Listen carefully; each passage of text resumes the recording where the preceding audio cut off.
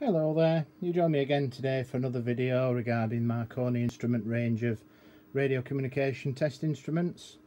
Today we're demonstrating a Marconi 2955A NATO Military Communications Battlefield Communication Tactical Communications radio test setup.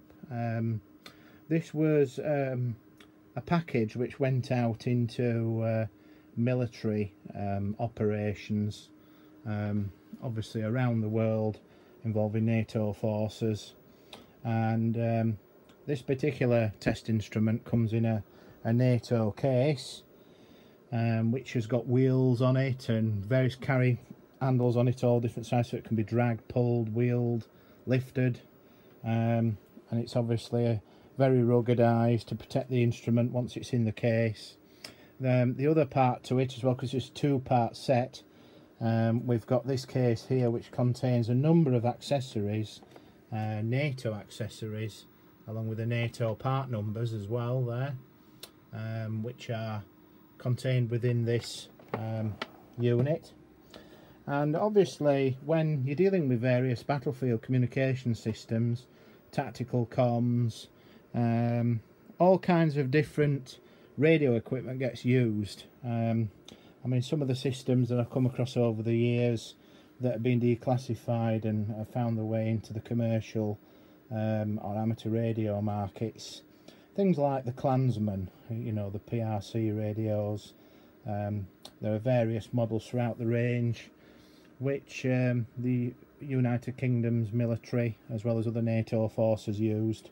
And there are some big manufacturers out there that produced a lot of gear, and so this instrument, and along with all its accessories, has to interface to all those different types of radio systems. So as I say, there was a Klansman, there was a Ray called Cougar, there were other radio equipment as well manufactured by some of the manufacturers I'm going to talk about very shortly, but there was Ptarmigan, rebroadcast vehicles, there was Mould, lots of different military radio systems. And not just across the Army and the Navy, naval communication systems as well, but there was also unique radio systems that were in use with the RAF and the United States Air Force, etc., and other NATO forces. And there were some very big players in the NATO military field. There was companies like, for example, Teledyne Space and Defence, Harris, who they manufactured a lot of radios for the Ministry of Defence and NATO forces. Raytheon, again a big player in radar in particular, but not just radar, but telecoms across the board in defence applications. Marconi themselves, who not only manufactured instruments, but they also manufactured radios, you know, the famous one being the Marconi Baumann, and other radios that particularly work on microwave frequencies as well, that were personal walkie-talkie radios for the army guys. There was obviously Raycall and their involvement, particularly with the Cougar tactical radio, and then there was Philips Telecom and Pi. Some people may remember the Pi Pegasus, which was a crystal radio that was used as a military radio system, and that was quite advanced for its day. It had a digital encoder and encryption system that went into the crystal radio. Even though it was a crystal radio set, it was quite advanced, was a Pi Pegasus. And then we've got other modern day companies which have taken over some of the older ones, like Cobham, BAE Systems, Rosenberger, and Thales or Tells, or whatever they like to call themselves these days. And obviously there were a lot of these companies were all specialists in electronic warfare, electronic countermeasures. You know, there were Cofton Mesh Networks, they were into tactical battlefield communications and combat radio systems, and things have evolved a lot in recent times. Obviously, you know, we're now entering into software-defined radio, in particular in military comms, which is where it originated, SDR anyway. And now we're on to big companies like Telefunken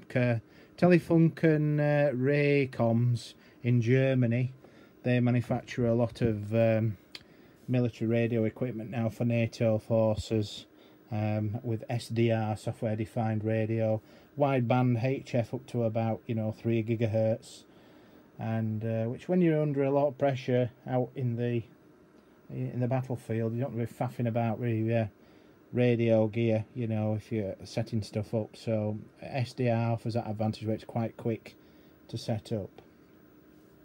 Now, there are no differences with the NATO military radio test sets, which are put in these cases. It is a standard 2955A, no different to the other models of the Marconi Instruments range in the 2955A category.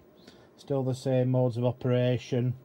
If you would like to see how these test sets work and a full demonstration of the TXRX, duplex and all the other functions, please have a look at my other video on the Marconi 2955R.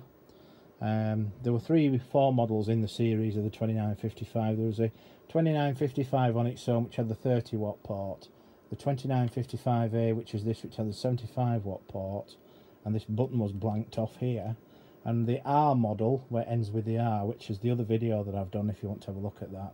This button is a TX monitor, it says TX Mon, and it then allows the radio test set to receive off-air signals. Now, what sets it apart from the other test instruments as well is that I think this military version has the higher stability crystal oscillator oven within it, so it gets to frequency quicker when it's switched on from cold.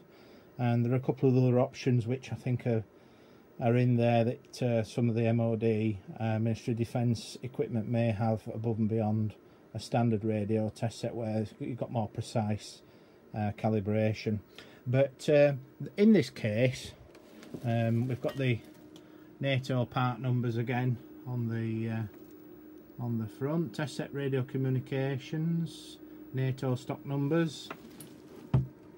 But we've got the front cover, that goes on the front of the test set to protect it. That's there, and we've got the battery pack as well.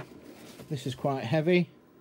Now, the battery pack itself has got a DC lead coming out of it that then connects to the back of the radio test set, because obviously when we're in a battlefield situation or we're setting up tactical communications out in the middle of the desert or whatever, or wherever we are in the world, there might not be any mains electricity, so this is why we've got the battery system. This is a strap that straps around the test set so that it has it piggybacked on its back a battery, and it's quite heavy. It's not the lightest of things, and so that's that.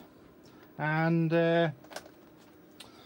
then obviously we've got a number of accessories that are in this case as well, which are, for example, these cables which interface to some of the accessories, RF test cables for connecting to various military radios, and then in here we have a case full of all sorts of goodies.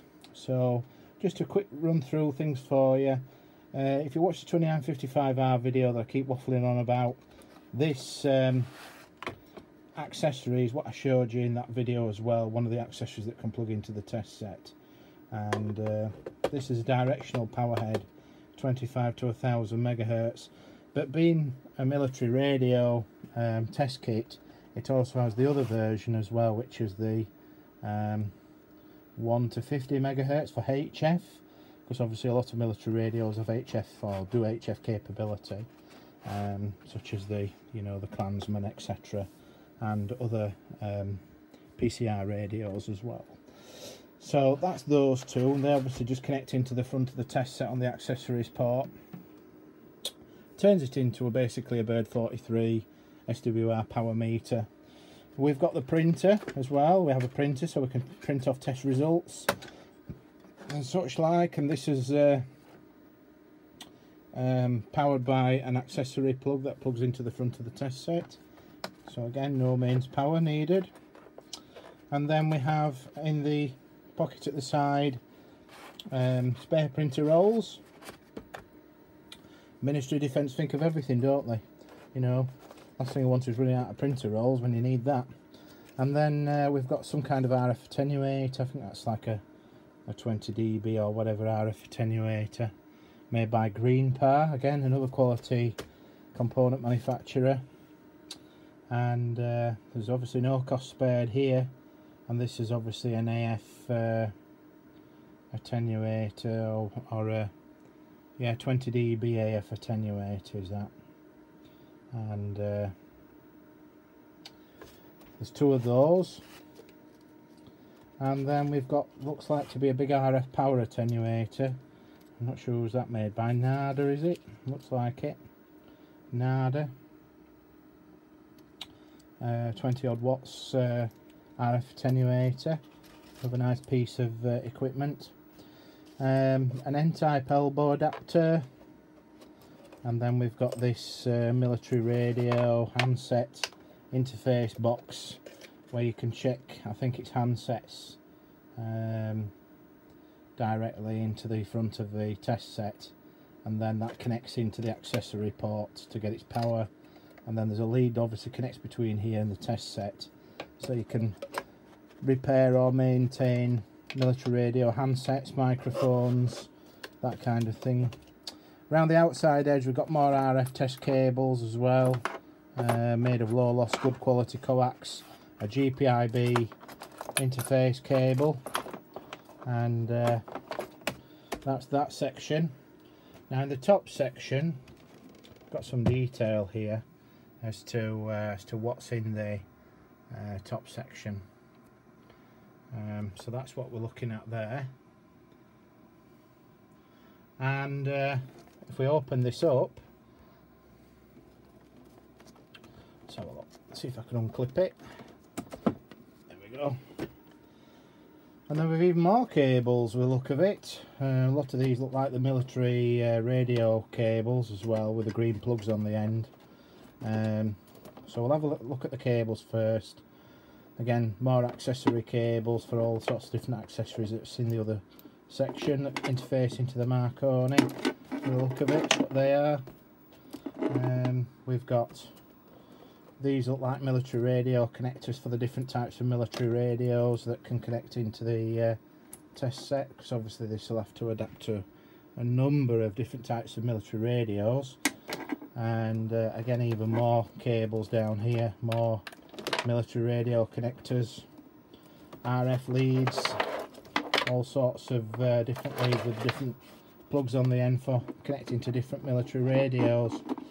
And obviously there are lots and lots of military radios, so I think what they've had to do with the look of this box that's on the left, they've had to design an interface box that connects to all the different types of military radio standards. And so if we have a look at this, let's get it the right way around. This is quite an interesting little box. We've got an RF amplifier here with 20 dB gain or whatever, 1 to 400 megahertz. Looks like we've got AF gen function, different types of sim mic, sim TM or whatever it is. Looks like different type modes. We can connect power there. These are the AF ports that go to the 3 on the, marry up with the 3 I think on the test instrument there. And then we've got then the military cables that interface to the radio connecting to here and the handsets. And then we've got an AF voltmeter multiplier, and then we've got a load which we can select, and then obviously other handsets and things that can connect in here, military radio handsets or tactical radio handsets and things that can all go in there. So that's the military interface box, nothing on the back. Yeah, so that's a quick rundown really of this military radio. It's full of cables, and military radio testers just full of cables and testing and adapters, and you know put all sorts in. I mean, there's even an N-type to BNC adapter. They've not, you know, missed anything really. They've had to really think about what capabilities they're going to use this in, etc. So I'll put a link in the description below for Marconi Instruments Factory, where these test instruments were made and manufactured. But yeah, this is just a little rundown of some of the military testing capability that, you know, Marconi went to great extent in manufacturing such test instruments, you know, to cater for NATO communications back in the probably in the Cold War and since then. But yeah, I don't know how old this test instrument is. It's obviously not being used much. It's been in its case. It's in very good condition. And if you would like to know more details about how the Marconi instrument, various test sets in the Marconi range, I've done lots of demonstration videos. If you look at the Marconi 2955R radio test set video I've done, I go into all the physical features and I do a demonstration of it, working with the radio as well and measuring. So thank you very much for watching, and please subscribe if you like the video. I'll also do some more on various other test instruments, and look forward to seeing you again in the next video. Thank you, bye bye.